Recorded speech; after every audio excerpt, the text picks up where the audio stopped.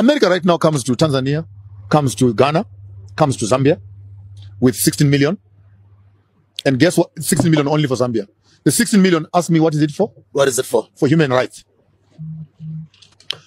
Across the river, China and Russia coming to South Africa. Ask me for what? For what? For a military training and skills sharing of security. So the Americans are more interested in a transgender, homosexual agenda around the world. They will invest their money and give you money to protect human rights.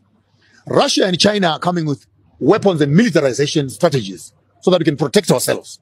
So I want to say this very loud and clear to the Americans. Continue on your transgender agenda. Stay there.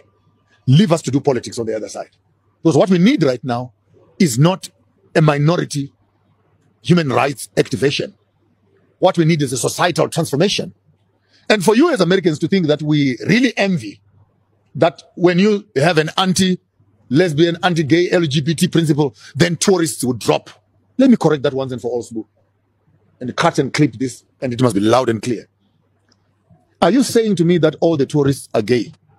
And when you hear that this is a non-gay zone, tourism will suffer? We are coming toward the end of the final kingdom on earth, seen by Daniel and seen by John the disciple, recorded in Revelation before the Most High's kingdom is set up. If you're new to the channel, please consider subscribing. We are in the last days. Anyone can see things are falling apart if they so choose. So let's start by reading Daniel chapter 7 verse 3. And 4 beasts came up from the sea, diverse one from another. Verse 17.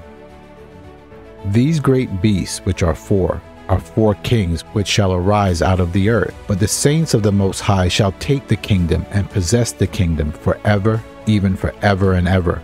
It's a must that this will happen. The Most High's kingdom must be established here on earth. He already rules in heaven, but on earth rulership belongs to men.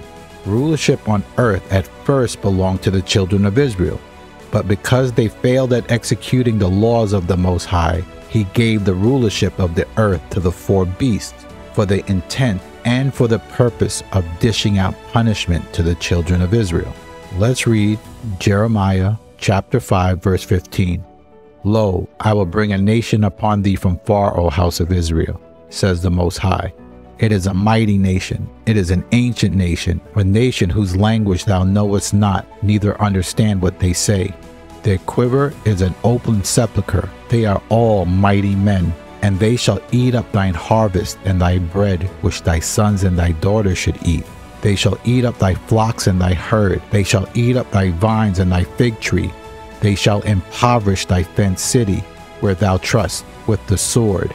Nevertheless, in those days, says the Most High, I will not make a full end with you. And it shall come to pass, when you shall say, Wherefore does the Most High, our Elohim, all these things unto us? Thou shalt answer them, like as you have forsaken me, and served strange gods in your land, so shall you serve strangers in a land that is not yours.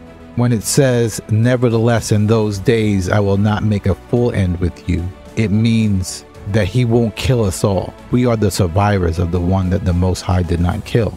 So when people ask why we suffer, we should explain to them, because we forsook the Most High, he has also forsaken us. So he has sent these 4 beasts to rule over us.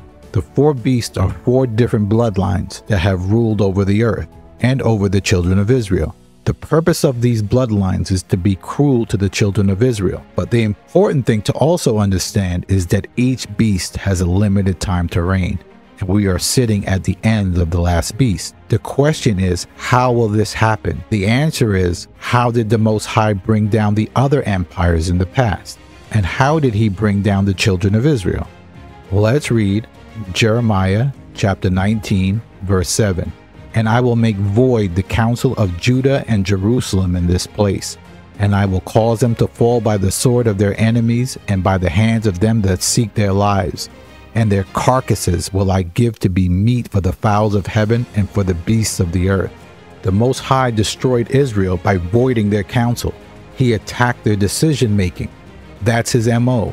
Even now, the things that we could do to reduce or alleviate our captivity, we don't do, and we will never do them, because the Most High is destroying our counsel. Isaiah chapter 9 verse 17. Therefore the Most High shall have no joy in their young men, neither shall they have mercy on the fatherless and on the widows. For everyone is a hypocrite and an evildoer, and every mouth speaks folly. All this his anger is not turned away, but his hand is stretched out still. The Israelites today are hypocrites and evildoers, and love foolishness. To this day he has not taken his hands off us, because we have not changed.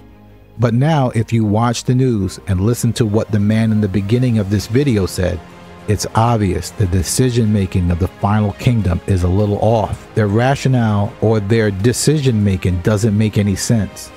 The only conclusion you can come to is that the fourth beast's end is coming. Their bloodline has ruled for a long time, but it is now winding down. So let's read Jeremiah chapter 51 verse 33. For thus said the Most High of Hosts, the Elohim of Israel, the daughter of Babylon is like a threshing floor. It is time to thresh her, yet a little while, and the time of her harvest shall come. Notice it says the daughter of Babylon. We are in the fourth beast, or the daughter of Babylon. Isaiah chapter 10 verse 7. Howbeit he meaneth not so, neither does his heart think so, but it is in his heart to destroy and cut off nations, not a few. The Most High's intent and his purpose is to destroy the final kingdom and the nationalities or the bloodlines that have befriended her by destroying their decision making. Isaiah chapter 19 verse 2. And I will set the Egyptians against the Egyptians, and they shall fight every one against his brother and every one against his neighbor, city against city and kingdom against kingdom. And the spirit of Egypt shall fall in the midst thereof, and I will destroy the counsel thereof. And they shall seek to the idols and to the charmers, and they that have familiar spirits, and to wizards. So we see that the Most High destroys people by destroying their counsel. He used the same operation to destroy Egypt. The Most High destroyed or voided their counsel. Jeremiah chapter 49 verse 7. Concerning Edom, thus saith the Most High of Hosts, is wisdom no more in Teman? Is counsel perished from the prudent? Is their wisdom vanished? Flee ye, turn back, dwell deep, O inhabitants of Dedan. For I will bring the calamity of Esau upon him, the time that I will visit him. The Antichrist, Edom, and the daughter of Babylon are the same. They are the ruling bloodline. They are the final kingdom, or the final beast, before the Most High sets up his kingdom that will never be destroyed. He says in Jeremiah, his plan is to destroy their decision making. He asks, is their wisdom vanished? Depend on believing in the police authority, and the elites have done everything they can possibly do to discredit legitimate police authority by calling it racist. We are seeing civilization break down in front of our eyes. And they have literally taken a wrecking ball to the entire economy. China is on the march, and your President Joe Biden, he's building sandcastles and sitting on a beach in Delaware. But first, there is a reason that Americans are fleeing New York, New Jersey, California, Illinois.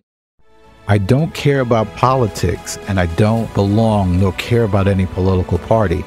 I'm only showing you that things are falling apart, and it's time more than ever to seek the Most High.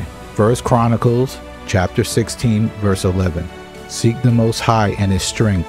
Seek his face continually. Remember his marvelous works that he hath done, his wonders and his judgments of his mouth. O you seed of Israel his servant, you children of Jacob his chosen ones. Seeking his face will save you. You will need Yah's help as things really fall apart. Joel chapter 2 verse 11. And the Most High shall utter his voice before his army, for his camp is very great. For he is strong that executeth his word. For the day of the Most High is great and very terrible. Who can abide it? Which means who can live through it? Therefore also now says the Most High, turn ye unto me with all your heart, and with fasting, and with weeping, and with mourning, and rend your heart, and not your garments, and turn unto the Most High your Elohim. For he is gracious, and merciful, and slow to anger, and of great kindness, and repenteth him of the evil. Commandments now, or suffer later. Turning to the Most High with all your heart means obedience to the commandments. 2 Ezra chapter 11 verse 37. And I beheld, lo, as it were a lion chased out of the wood. And I saw that he sent out a man's voice unto the eagle, and said, Hear thou, and I will talk with thee. And the highest shall say unto thee, Art not thou it that remainest of the four beasts, who I made to reign in my world, that the end of the times might come through them? The highest has also looked upon the proud times, and behold, they are ended, and the abominations are fulfilled. And therefore appear no more, thou eagle, nor thy horrible wings, nor thy wicked feathers, nor thy malicious heads, nor thy hurtful claws, nor all thy vain body, that all the earth may be refreshed, and may return, being delivered from thy violence, that she may hope for the judgment and the mercy of him that made her. All of creation is waiting for the Most High's judgments to be back in the earth. Romans 8:22. For we know that the whole creation groaneth and travaileth in pain together until now. The earth and the world is suffering until the Most High's judgments are back. The purpose of this video is to show that things are falling apart and how close we are getting. But it's not too late at this juncture to learn and to obey the Most High's commandments. But time is running out.